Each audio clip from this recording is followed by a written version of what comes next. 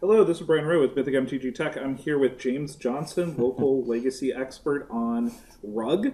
We're going to do a deck tech today on the Rug deck. It is definitely one of the tier 1 legacy decks, and James is one of the strongest people playing it here in the Northwest. Let's run through. James, how many lands does this deck run? So the deck pretty much hasn't wavered from when it was initially created. You run 6 duels, 3 Volcanic, and 3 Chop split, and then you have 8 fetch lands. It doesn't really matter which ones they are, so long as they're just blue or they could be wooded foothills. Doesn't matter.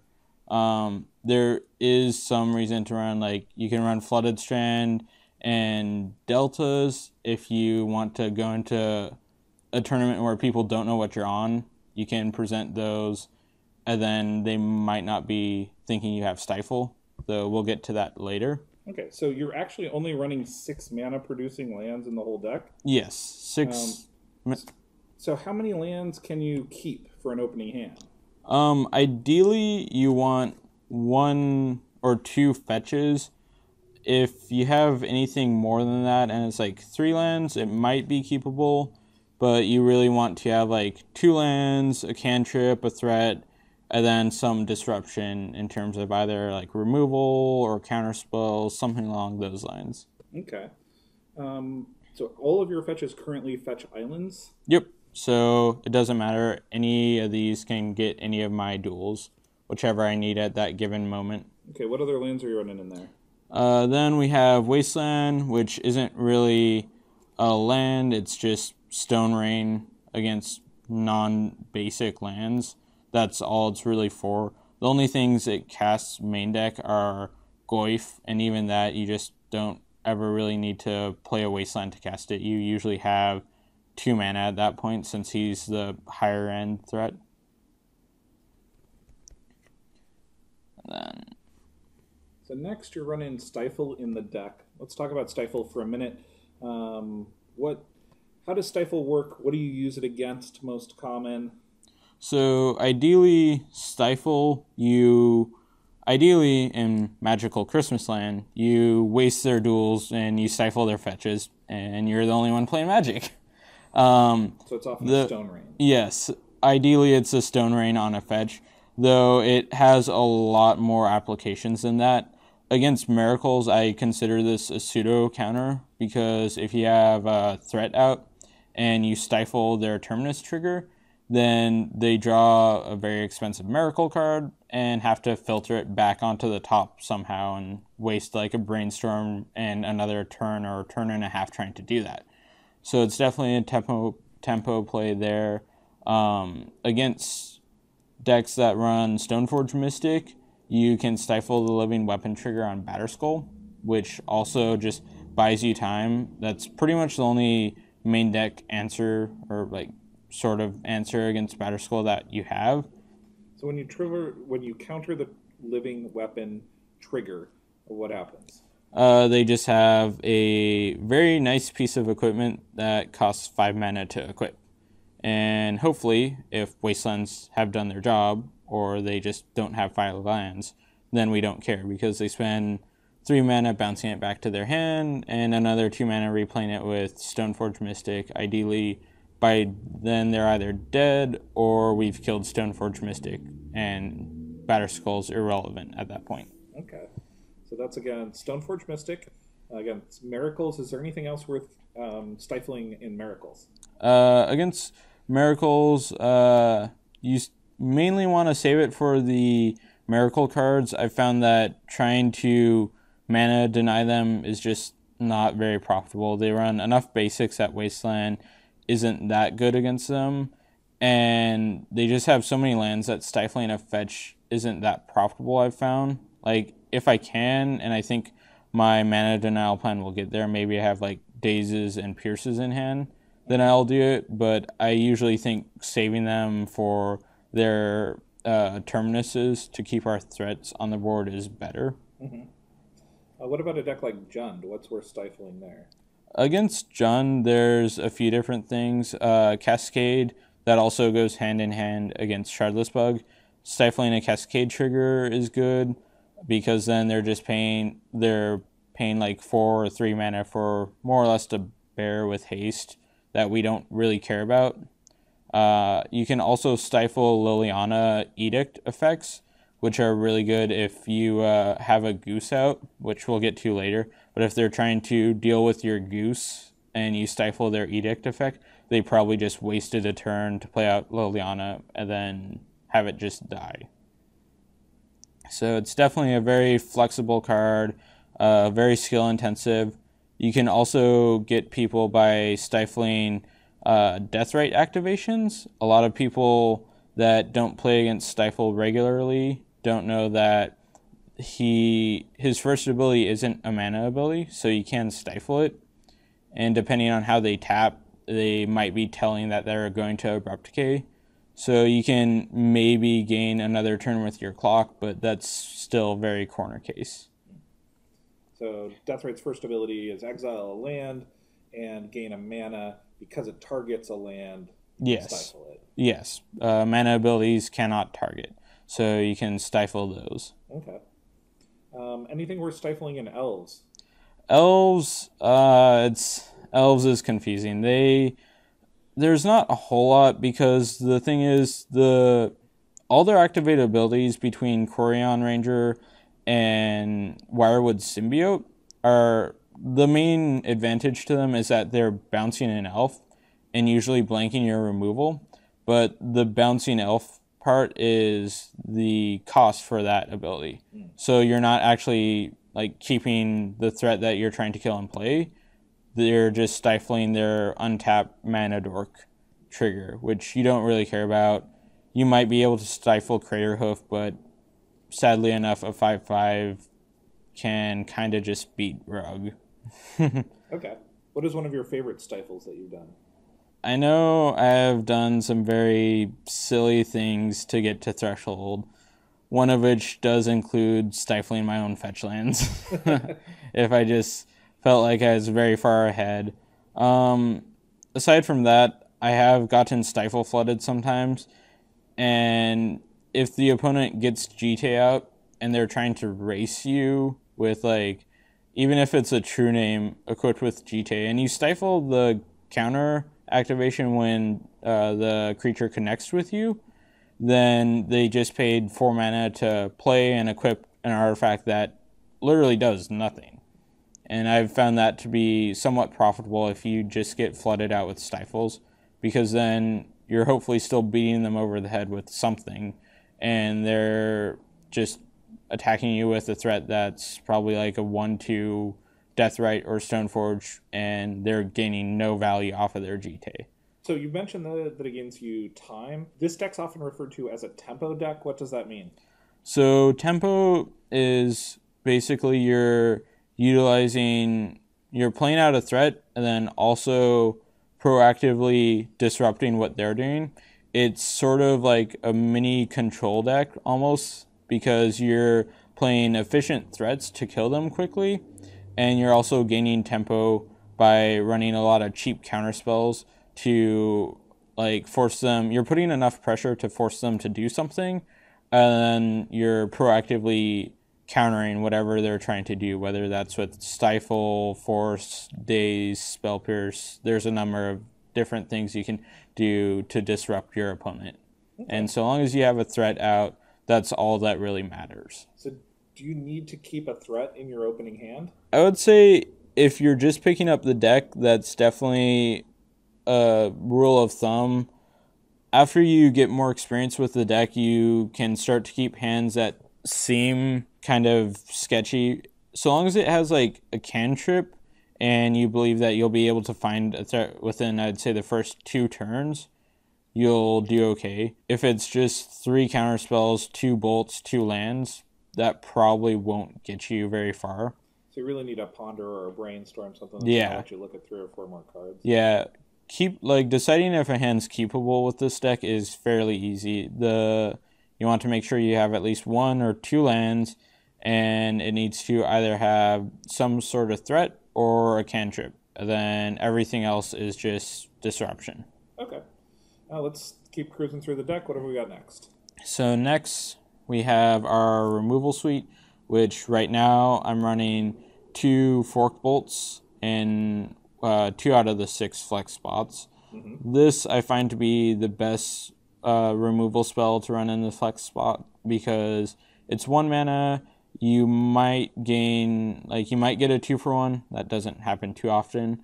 But the thing is, a lot of the threats that Rug needs to deal with, like Delver, Stoneforge Mystic, Deathrite Shaman, Mother of Runes, all of those you have to kill on site.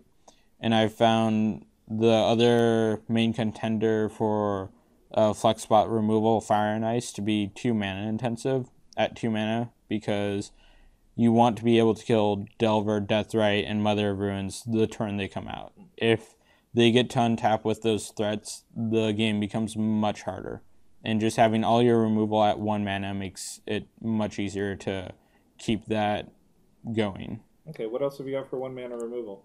So after that, we just have 4 bolts, which is just self-explanatory. It's one of the reasons to play Rug. It's not only a removal spell, but added reach. You can also deal with Planeswalkers this way if they decided to Edict with Liliana to get rid of your Goyf. And let's say you stifled it, then on your turn, you can bolt their Liliana and make your Goyf bigger and then still attack them. So it's just very flexible removal. It's definitely up there as one of the best removal spells in Legacy. What have we got next? So next we have our Cantrips, which for starters we have Brainstorms. I would consider this either the hardest or second hardest card behind Stifle to play in this deck.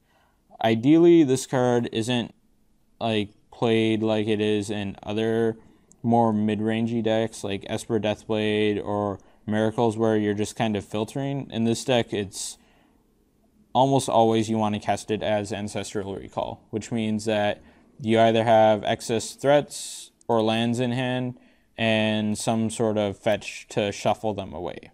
Okay. So what you're saying is you really need 2 dead cards in your hand, cards that you no longer need or aren't right for the matchup, plus a fetch land that hasn't been cracked yet. Yes. Ideally, sometimes it's just very straightforward that, I have a dead card and a fetch in hand. Right now is a good time to Brainstorm.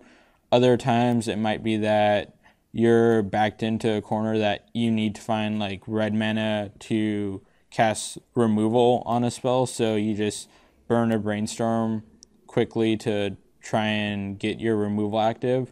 But ideally, you've because the deck only needs 2 lands in play, anything after 2 lands, you just want to be shuffling away with your fetch lands and Brainstorms. You mean you don't try to put 5 land in play to hard cast 4th? No.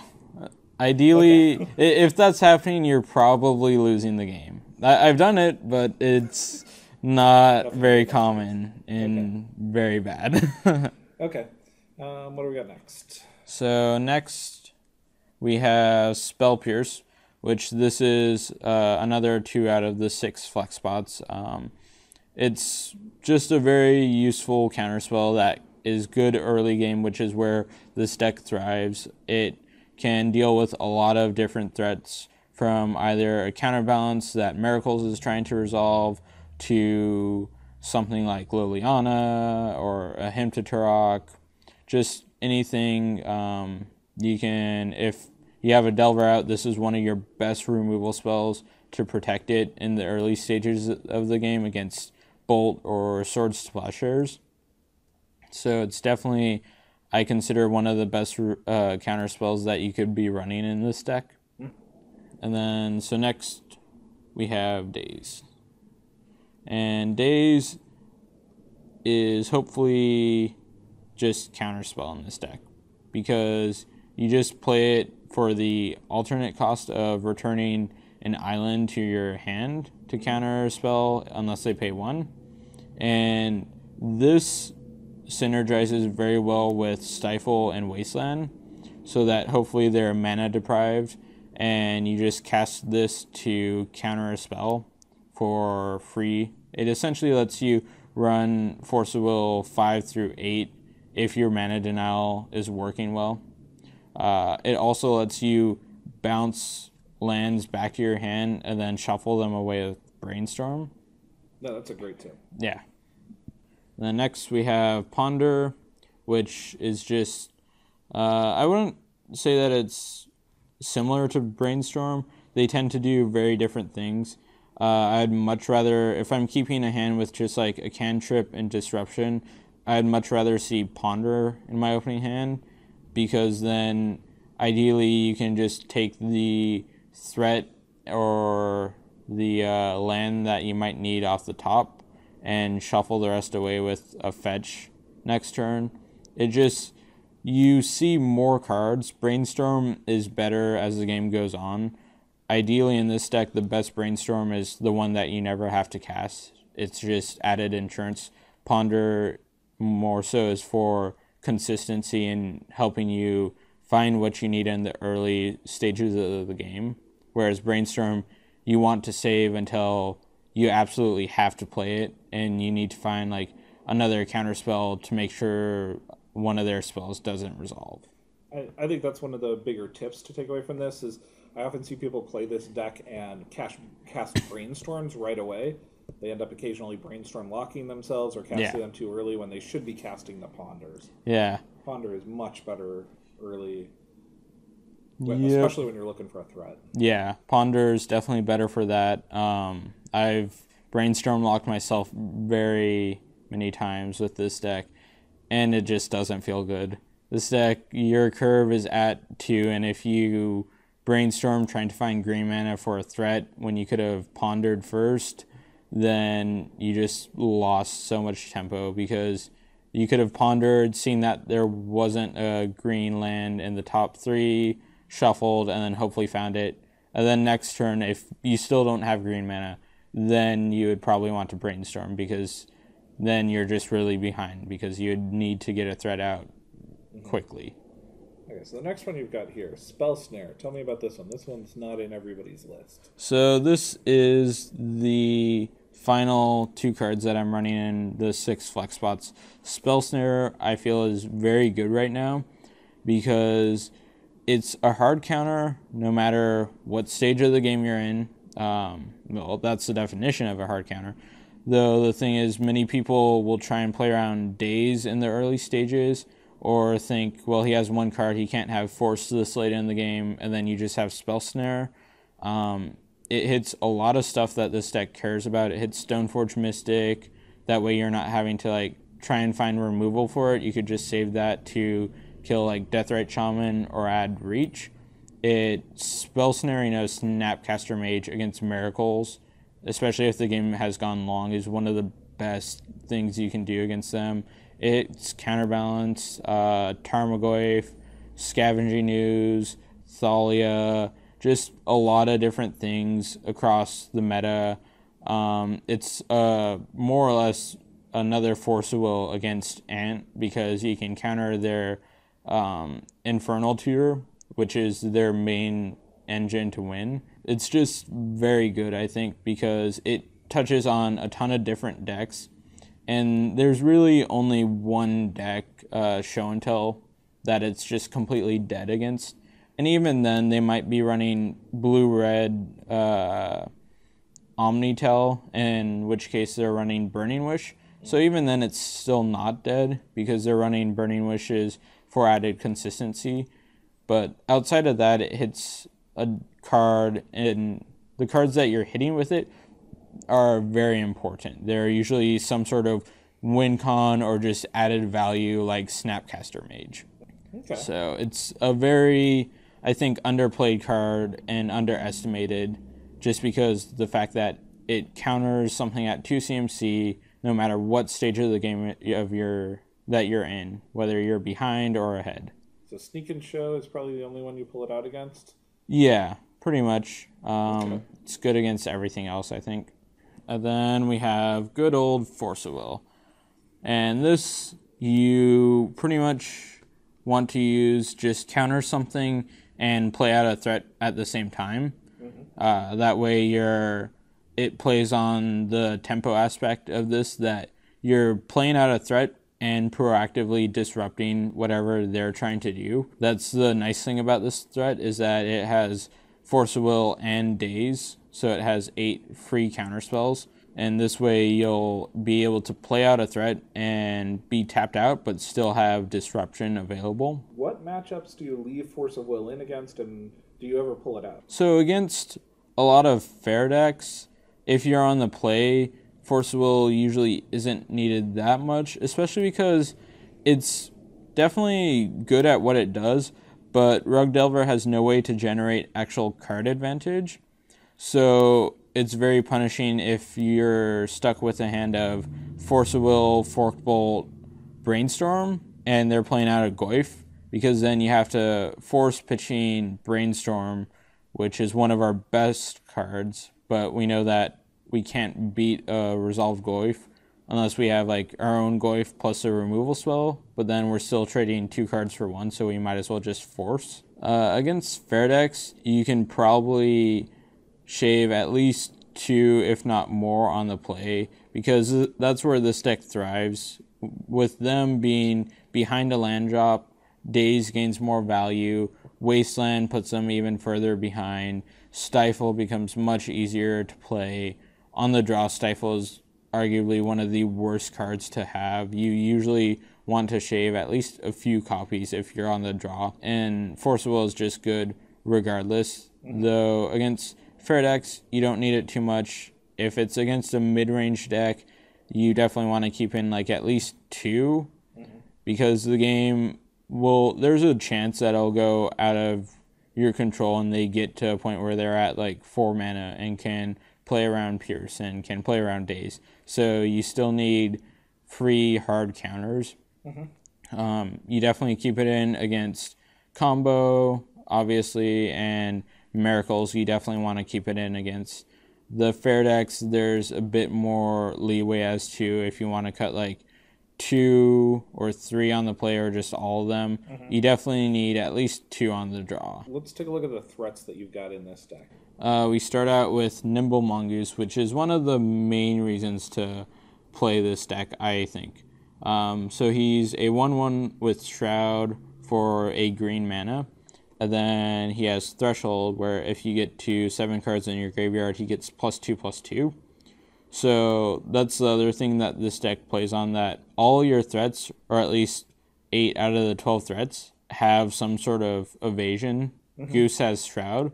So you don't have to spend mana trying to protect your threats as much as you would in other decks.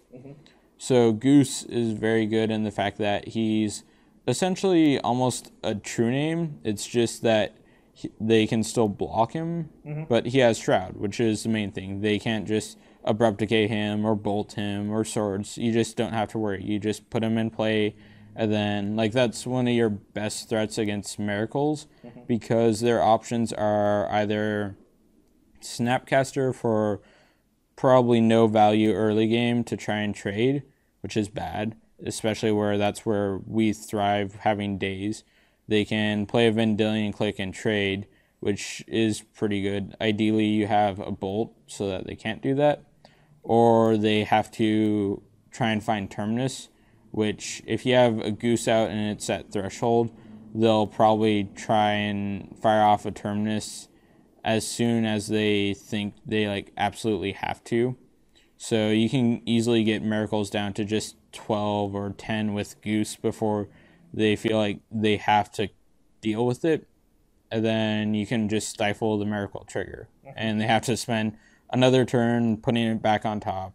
It's just a very efficient threat that's hard to deal with. So what are your other threats in the deck? Next up, we have Delver, the namesake of the deck. He's just very good. Now we got to show off the cool Delver that you've got there. Okay. So I got this about 6 months ago, I think, or so at, let's see here, what was it? SCG Portland by Zelda the Geek. It's a 3D altar with a foreign border Delver. So. What's up with that? That is very cool.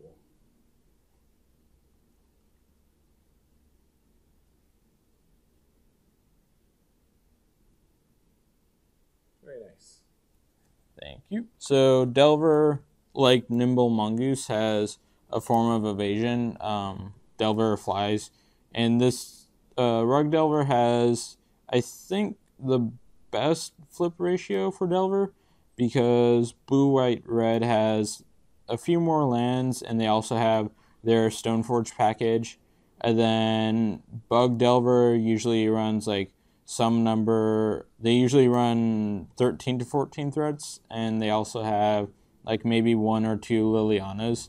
So Delver has the best flip ratios in this deck, and it flies. So it's not as good as Goose in terms of not having to protect it. You still need to protect Delver with Pierce or Force or something like that. But this way they can't just play out a Goyf or a True Name or whatever they have and just chump block or trade, which is even worse.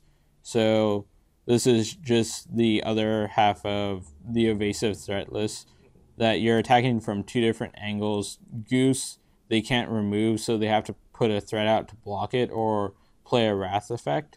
Delver, they probably can't block, so they have to try and find removal as quickly as possible, because Delver will kill them very fast. So Delver, if you've got Delver first turn and you've got a Brainstorm in hand, do you play the Brainstorm to try to flip the Delver? No, I think that's one of the worst plays somebody picking this deck up could make. Like I said, the deck runs 30 instants and sorceries, so there's at least a 50% chance that it'll flip. And even if it's mid to late game and you've gone through some number of fetches and already gone through some of your threats, then it's probably higher. And like we went over before, Brainstorm, you don't want to play in this deck as like filter. You just want to save it as long as possible. The only times that you really want to Brainstorm if you need to flip Delver is when you have 2 out, because then I actually think the upside is enough that you can just burn a Brainstorm. Because your clock is going to be twice as fast at that point. Okay. Right. There's also an interesting interaction that took me a while to understand when I first picked up the deck, is playing out a Delver with a fetch land in play is one of the best things that you can do, because it effectively adds scry on your upkeep. Because so upkeep trigger, you look at the top card, let's say it's a land, and you already have a fetch and a trop in play. Well, that land's bad, so you can just fetch, shuffle it away, and draw a fresh card. So that's one of the best ways to utilize Delver to its fullest potential. Is not only is it a beater, but it also is almost like a cantrip. It just lets you filter your draw step on your next turn, which can sometimes be very relevant. That's a great tip. Okay, what is the last one you've got here for threat? So Goyf, the final threat, it's the higher end threat. It's usually a 4/5. It might get a bit bigger, but it's just the best vanilla beater in Legacy. It's definitely the third best creature that you could play in this deck. There is some leeway as to if you're expecting a lot of combo or miracles. I've seen some people cut the 4th Goyf for a Vendilion Click, which I actually don't think is that bad, especially if you know that there will be, like if you're just in an 8-man tournament and you know that 4 people out of the 8 are running combo, then it's definitely a worthwhile plan, because Goyf it's a threat, but it's also a threat that's at 2 mana, so it's not that fast. Ideally, we just want to play Delver or Goose turn 1 and then not have to worry about playing out another threat. But this, just playing it late game, is much faster than Delver or Goose. So it just helps us recoup some of the tempo that we lost if they've dealt with Delver or Goose somehow. You mentioned there were flex spots in there. Which are the cards that are in the flex spots? So the flex spots, how I have them set up, are 2 Forkbolt, 2 Pierce, and 2 Spell Snare. Okay. What are the other cards that you consider in those spots? So This is what I like because I feel like it offers the best diversity between soft counters with Spell Pierce and Daze, and your opponents might try and play around one or the other. And then you also have Spell Snare and Force for your hard counters. So if they've not played their Goyf out turn 2 to try and play around Daze, and then you just had Spell Snare, then it's just a huge blowout for them. They gave us so much tempo. I think this flex spot distribution gives the deck the most virtual card advantage, I guess is the best way to describe it, because your opponent has to choose between which one of the 4 counter spells we have in the deck they want to beat. And then even if they try and beat one, let's say they try and beat Daze, or they feel really good and they have their they can play around Daze and they have Spell Pierce, then we might just have Snare and our own Pierce. It just gives you a lot of disruption divided evenly enough that opponents will tend to play badly trying to sidestep one and then just running into the other. Okay. So what are other considerations in these spots? So after those, the other main flex spot that you'll see people run is going to be Gitaxian Probe, which this card is actually very good in this deck. I think that if you're going to play it, you definitely want to run it at least a 2 or a 3 of. I've seen some lists run it as a 4 of with 2 Pierce, but I think you just don't need that many of them. The value off of it is that it's a cheap cantrip and you can grow Goose quickly with it. It also helps you sequence your plays very well. On the flip side, I've had it where... When you say sequence your plays, what do you mean? So it makes Stifle very easy to play because you can tell if they have fetch lands, if they don't, if they have a Liliana that you can use this to counter. It makes your Brainstorm plays easier if you're thinking, well, if they have Liliana, I could be in trouble here. Do I need to shuffle away, or do they just have Goyf, in which case I need to try and find a bolt to attack with my Goyf and kill theirs? The value of having information lets you outplay your opponent. So that's one of the main reasons why you would want to play it. It also makes playing this deck in a very long tournament much easier because you're not having to try and think about every possible iteration of their hand. You just know at least that they have these cards, and I can play around them with cards A, B, and C, whether that's Stifle or Pierce or Daze or Wasteland plus Daze. It just lets you sequence your plays and what you need to play around much easier. Okay. What other flex spot cards have you got here? So the other flex spot for removal is going to be either Dismember or Fire and Ice. They both have their advantages and disadvantages. Dismember lets you kill a Goyf regardless if you have your own threat. That's one of this deck's biggest, weaknesses, is that it can't really overcome an opposing Goyf very easy. You have to attack in with your own Goyf and then bolt theirs. So you're still kind of trading your bolt for their Goyf, but you're also losing an attack swing with your threat, which gives them, if they're running Goyf and they're not Rug Delver, that means that they're running Abrupt Decay. So it gives them another turn to draw Decay or another out to our threat. The downside is just the 4 life is very painful. And like I said earlier, most threats like Delver, Deathrite Shaman, and Mother of Ruins, you need to kill the turn that they come out. And it's just very painful to pay 4 life to kill a Delver on turn 1 or to kill a Deathrite Shaman.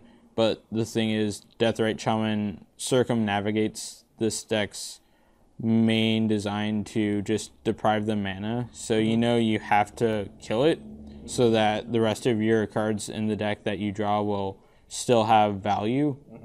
But still, 4 life is just a really really painful cost to pay to kill Deathrite Shaman. What else have you got there for flex spots? So the other one though is Fire and Ice, and the nice part here is it's Fork Bolt for 2 mana, which I don't like. That's why I don't really run it. But Ice lets you tap down any permanent, and it cantrips, which can be relevant in the fact that you can tap down their Goyf and swing in with your Goyf and Goose. And then you get 7 damage in, and then next turn you might just be able to overwhelm them with added burn in your hand. The other flip side is that you get to have an added card to pitch to force, which doesn't come up often, but like I said earlier, that like if your hand's force, fork bolt, brainstorm, it really hurts to pitch brainstorm to force. But in this scenario, if it's force, fire and ice, brainstorm, you can force pitch fire and ice, and then in a few turns refill your hand with brainstorm. So it gives you a bit of added flexibility there, though it doesn't come up often, but it's nice to have. And then finally, I just have the 3 cards that I am playing in my current flex spot. Though these vary depending on what you want to play and what you expect. If you think there's going to be a lot of combo, then a flex spot configuration of 3 Gitaxian probes, 2 Pierce, and a Fork Bolt is probably best, because Gitaxian probe excels at giving you information against combo. Pierce is the best counterspell against combo. And then if you think there's just going to be a lot of combo decks or miracles or just decks like that, then you probably don't need 2 removal spells. And also Gitaxian probe helps you dig through your deck deeper and faster, so you can... Some people run Chain Lightning instead of Forked Bolt. Why do you like Forked Bolt over Chain Lightning? Forked Bolt, you have added value in the fact that you can hit 2 threats, which it doesn't come up often that you gain a whole lot of value, but against decks like Maverick, Death and Taxes, and Elves, you can at least force them to like tap their Mother of Ruins or something like that, to like you force their hand in terms of what they want to save.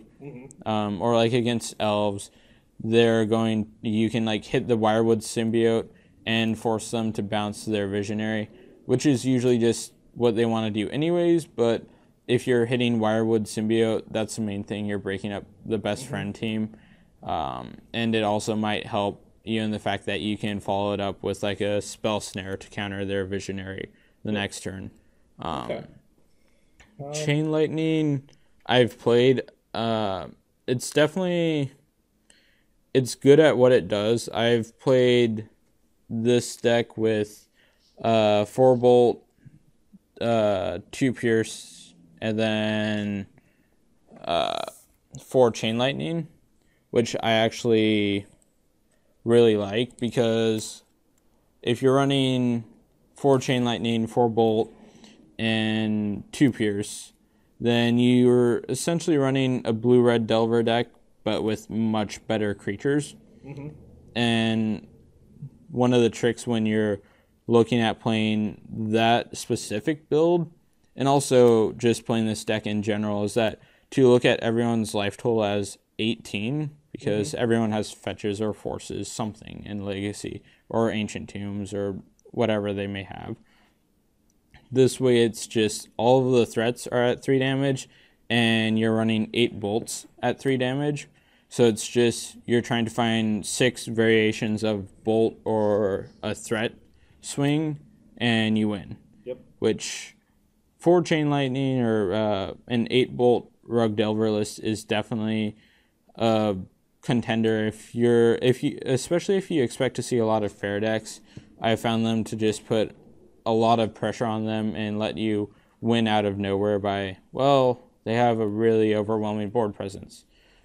Brainstorm. Oh, hey, 2 bolts. I win. Okay, let's take a look at the sideboard. Okay.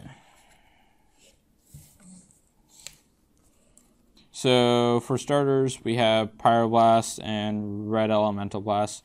More or less the same thing. There's some weird corner case with them, but essentially the same card.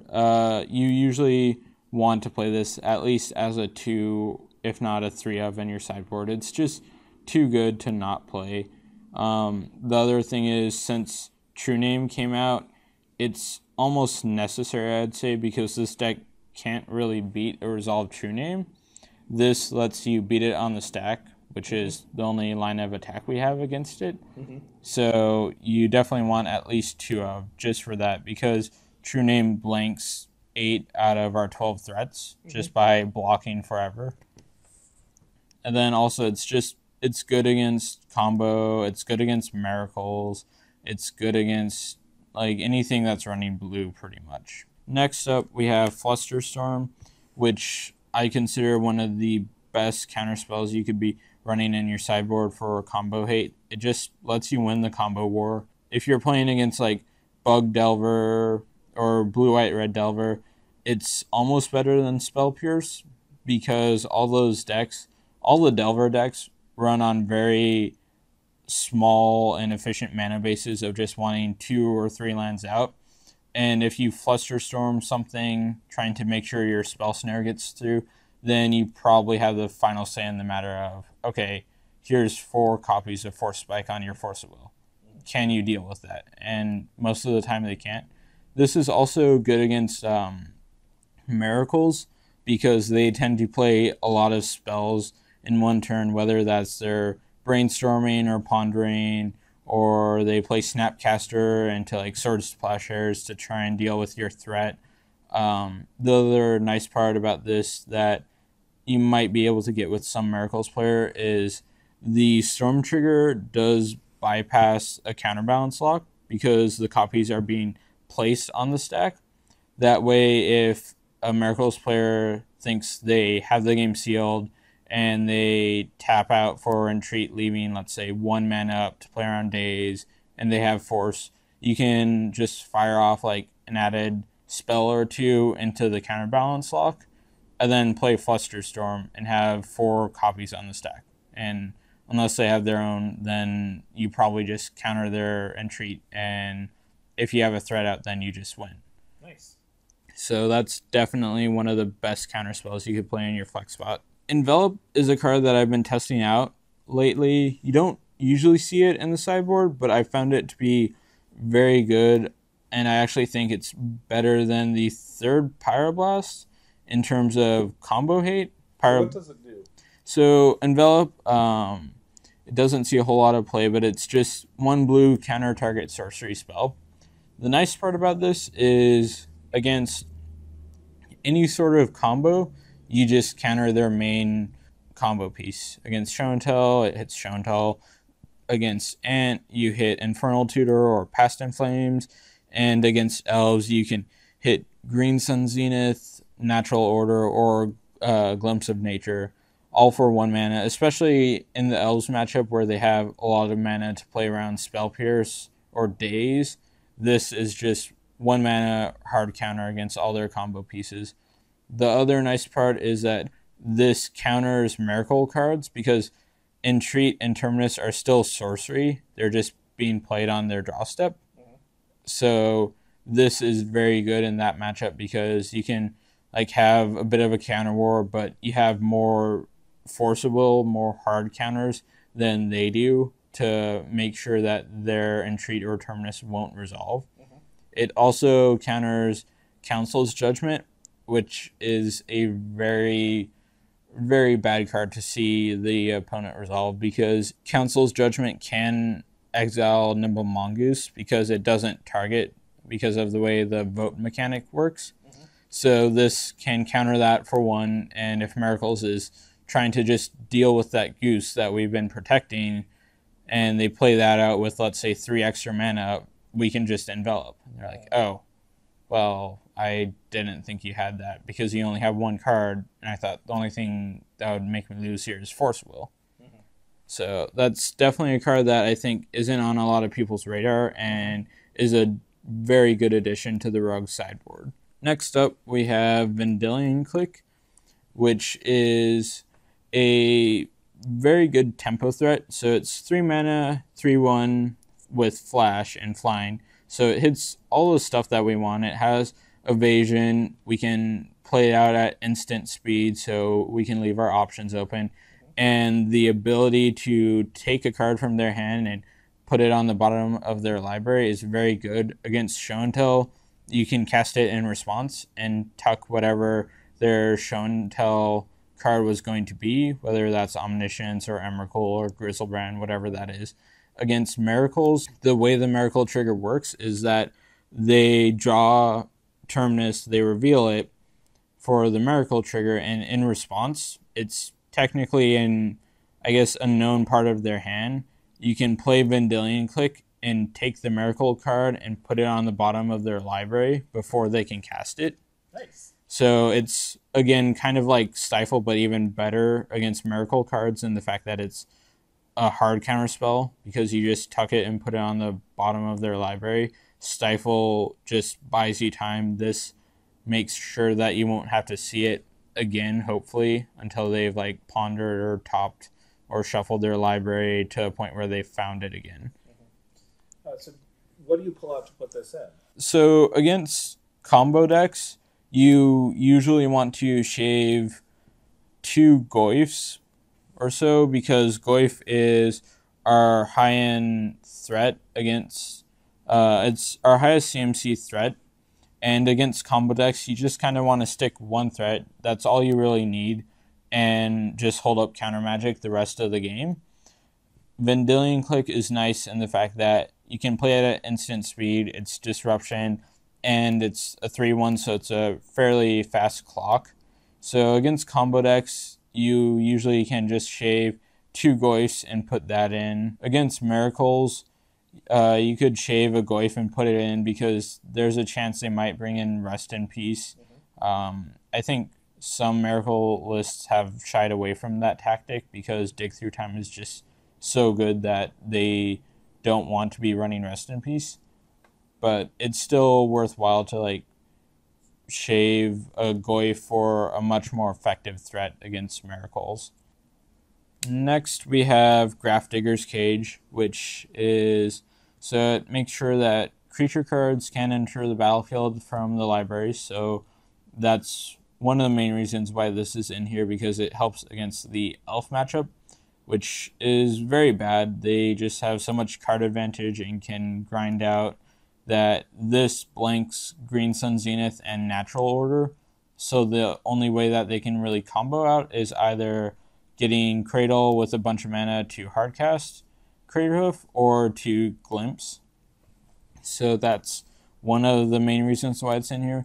The other is players can't cast cards in graveyards or libraries. Right. The main part is the graveyard. So that's good against Ant, because that's one of their main engines, is that against Rug Delver, a good Ant player will see Stifle and actually not care, because they'll take Force and Snare first if you have those, and then they'll try and play around Pierce or Daze, which they usually can do if they have Cabal Ritual or Dark Ritual, and then they just flash back with Past in Flames and do Duress again and take Stifle, and then you lose. This stops that, so that they have to either find Vapor Snag or they have to naturally Tendrils you, which is much harder for them to play ad nauseum if you have a threat out. It's good against that, and it's just good against any decks that are actually trying to use the graveyard to put creatures into play, like Dredge. You just side these 2 in, you play it, and then win. Or against Reanimator, it's really good. They might have a few Show and Tells, but that's a lot easier to beat because it's at 3 mana, whereas their actual reanimation spells are at 1 or 2. Rough and Tumble is a card that you'll definitely see a lot of in Rug sideboards. So the main part is Rough. You will pretty much never cast Tumble. Rough deals 2 damage to each creature without flying. So for us, we don't care because Goose is a 3/3 and Goyf's a 3/4. And Rough deals with Maverick, it deals with Elves, it deals with Death and Taxes. just all the creature heavy base decks that can sometimes give us trouble. This gives us card advantage, which again is something that Rug lacks. So getting 2-for-1s where you can is important. Next up on the list, we have Submerge, which Submerge is 4 and a blue. If an opponent controls a forest, you may and you control an island, which we always do, you may play this without paying its mana cost. Put target creature on top of its owner's library. So essentially this is a free spell to put a Goyf on top of their library, which is the main mode that it takes. It's also good against elves. You might catch them with a shuffle effect, or Maverick, again, like Goyf. Rug Delver can't deal with a resolved Knight of the Reliquary pretty much. So if an inexperienced Maverick player might try and fetch up Wasteland and just think they'll win, and then you can submerge it and you dealt with Knight of the Reliquary, and you still hopefully have a threat out, and then they just have an empty board, ideally. It's also good against the one other combo deck aside from elves that this is good against is Infect, which it's just a house there because it's a free removal spell. They always have a forest in play, so you can just submerge their Ink Moth or Glistener Elf and then not have to worry about it, because that matchup is kind of like playing the mirror. We each have a few threats. They just try and pump up their threats, whereas we have a lot of disruption trying to just let our threats kill them over a few turns. And this just lets you wait for them to make the first move, and then you'll bolt, they'll force.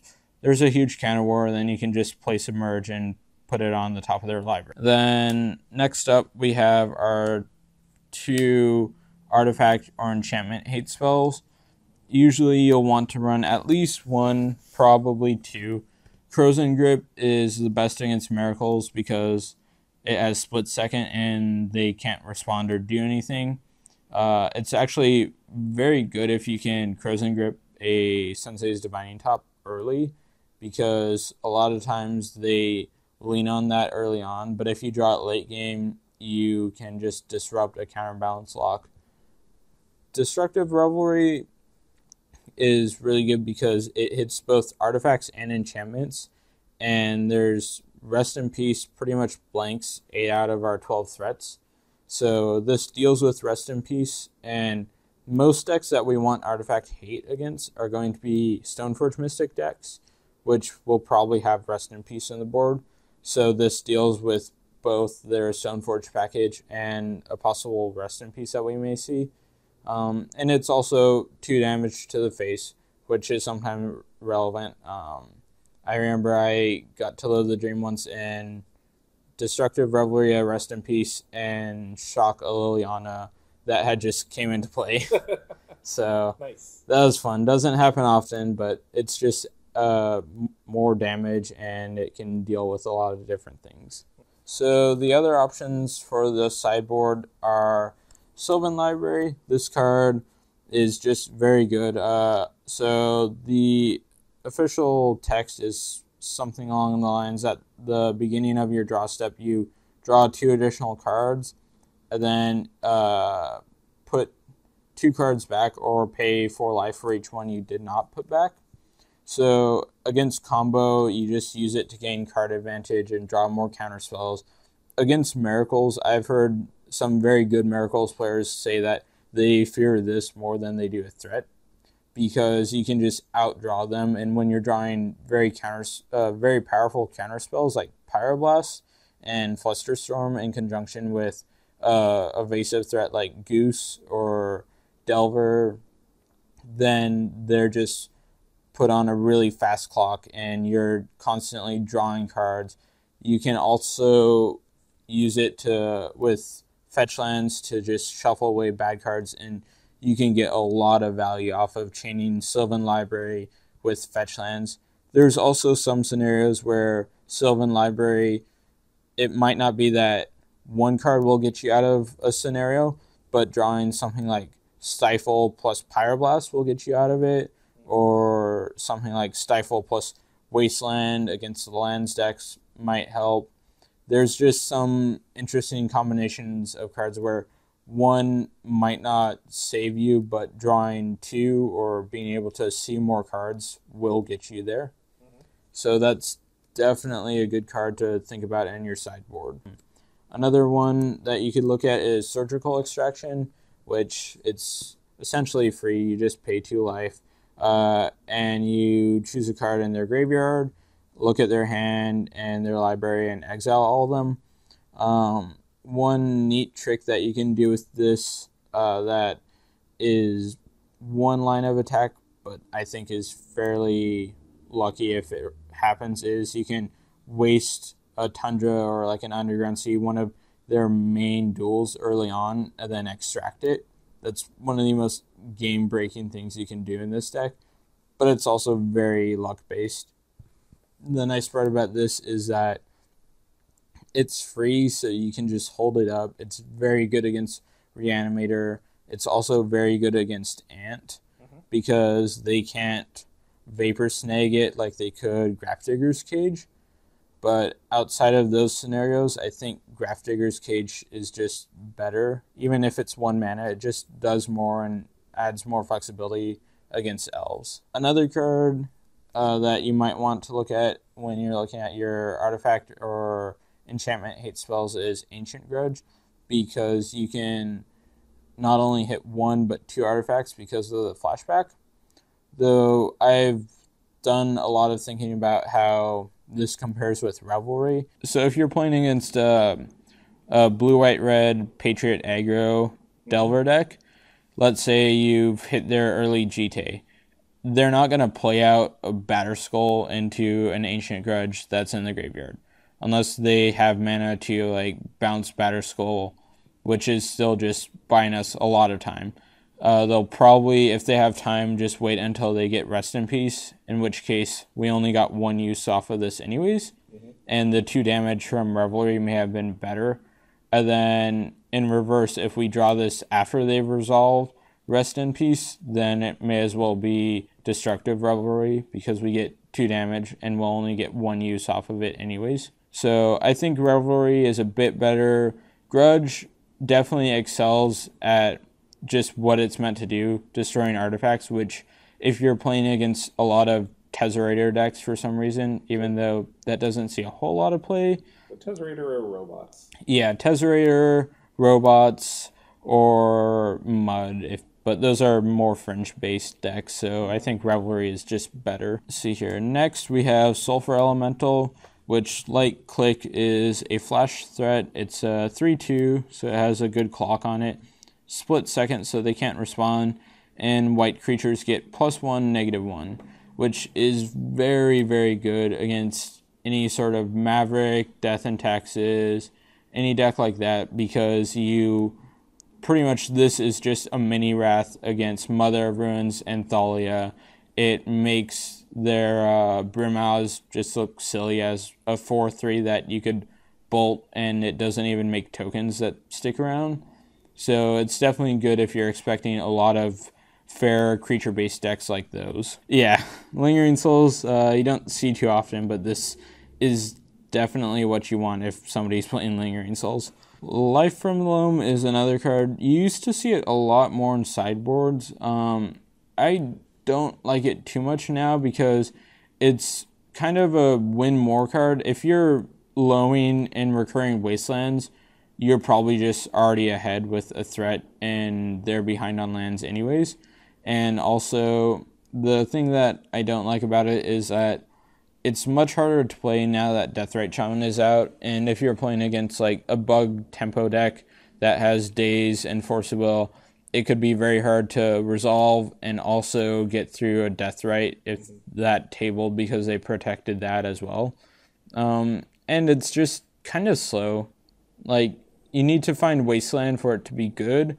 And then, like I said, if you already have wasted them and you have a threat out, then you're probably ahead. It's only really necessary against like lands, but that's such a bad matchup, I wouldn't bother to put it in my board to begin with. Next, we have Pithy Needle, which is it's good at what it does, and the fact that it's very useful in a lot of different scenarios. You can name a lot of different creatures, like Wirewood or Quarian against elves, against Miracles. You can name Jace the Mind Sculptor or Sensei's Divining Top. You can name Stoneforge Mystic. There's just a lot of different things. Against Death and Taxes, you could literally name the whole deck. Anything from Rashadan Port to Aether Vial to Mother of Runes. Just anything. So it's essentially just a lot of virtual card advantage. In the matchups that it's good, it's very good. But outside of Miracles and Death and Taxes and a few others, it's not that amazing. And I just think that having a more consistent card in the sideboard that's better against one specific deck is better than this card that might be good against a couple of different decks depending on what they draw and what you're able to name. Finally, I've seen some lists run Grim Lavamancer in the sideboard over Rough and Tumble. I don't like it too much. Grim is definitely better in the fact that you can consistently be shooting their creatures down against Death and Taxes or elves every turn from the get-go. But the problem is that A, he's going to eat your graveyard, which kind of counteracts Goose, and B, I think if you just wait for them to overextend, that you could get the same value in one fell swoop with Rough that you could get with Grim Lavamancer over the first 3 turns of the game. So it's, again, kind of a win more card against a few specific decks like Elves and Death and Taxes. So that's kind of why I like Rough more, because it's just, you can gain the same value and it's better if you top deck it late game, whereas Grim, if you top deck it and Elves already has a ton of creatures out, then Grim is just very slow and does nothing the turn it comes out and gives them time to do stuff. Mm-hmm. Rough is good regardless of when you draw. Here, one last question. What is your favorite matchup and what is your least favorite matchup? Gosh, my favorite matchup has probably got to be Miracles. I've talked with a few Miracles players and they say that it's one of their most skill-intensive matchups, and I would agree from the Rug side as well, that there's just a lot of interactions in terms of Pyroblast, Snare, Pierce, deciding if there's a Terminus on the stack, if you should burn a Brainstorm just to try and find a Stifle, because you need to keep your threat around, trying to see what they're going to do next in terms of, should I keep Snare over Pierce here? There's just a lot of decisions that you need to make, and that's what I like about it. It's a very skill-intensive matchup, and I've played it numerous times against some very good Miracles players, and I still think it's just a toss-up match, 50-50, could go either way. There's just so many different variations of, well, they might have Terminus, but I have Stifle. They have Sword Splashers, but I have Goose. They might have Snapcaster, but then if I have Snare, then it doesn't matter. Or gaining Pyroblast out of the board on both sides gives value in terms of winning counter wars, and they have another answer to deal with Delver.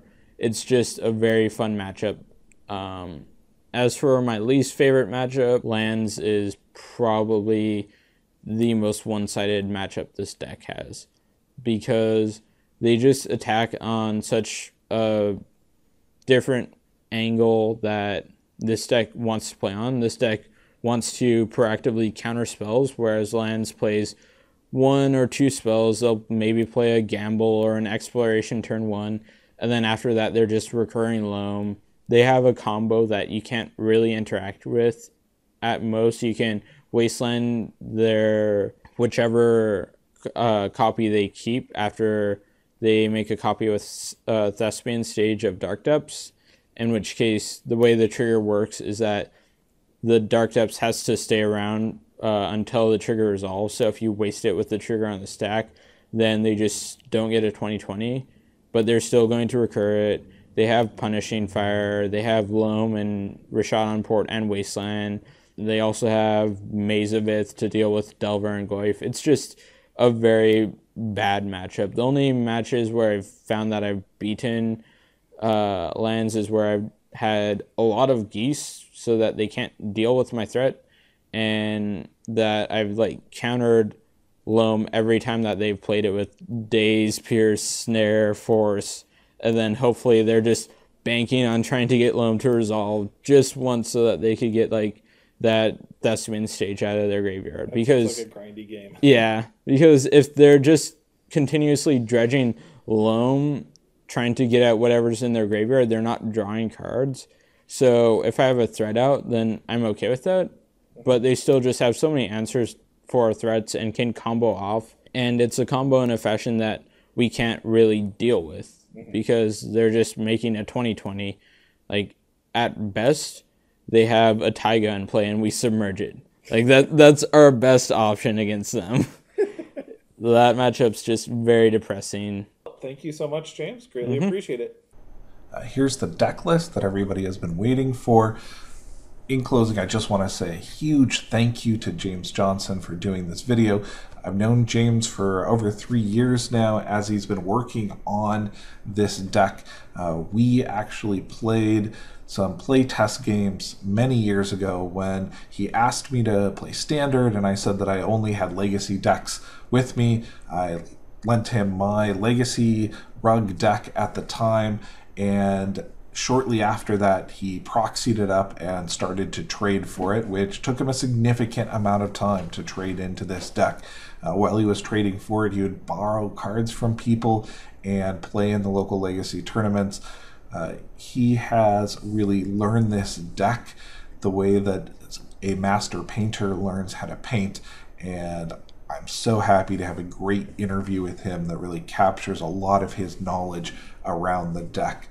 For people who are interested in creating this deck, this is not a budget deck. This is a very expensive deck, mostly because of what has happened to the price of dual lands in the last few years. There are no real budget alternatives to this deck. There are decks that do have a similar feel to it that do cost less.